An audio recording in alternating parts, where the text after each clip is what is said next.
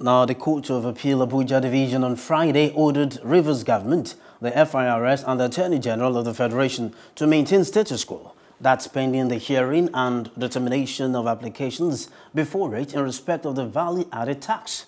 The Federal High Court, Port Harcourt, had on August 9 declared that it was the Rivers government and not F.I.R.S. that should collect VAT and personal income tax in that state.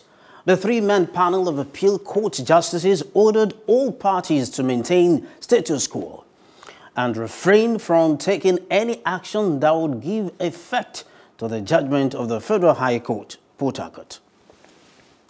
Now, Governor Sanwo-Olu has signed into law the State Value-Added Tax Bill.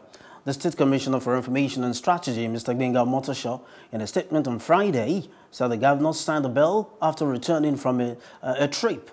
The governor signed the bill for a law to impose and charge VAT on certain goods and services at about 11:45 a.m. today.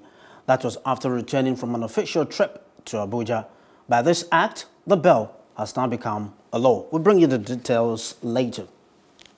Hello, hope you enjoyed the news. Please do subscribe to our YouTube channel and don't forget to hit the notification button so you get notified about fresh news updates.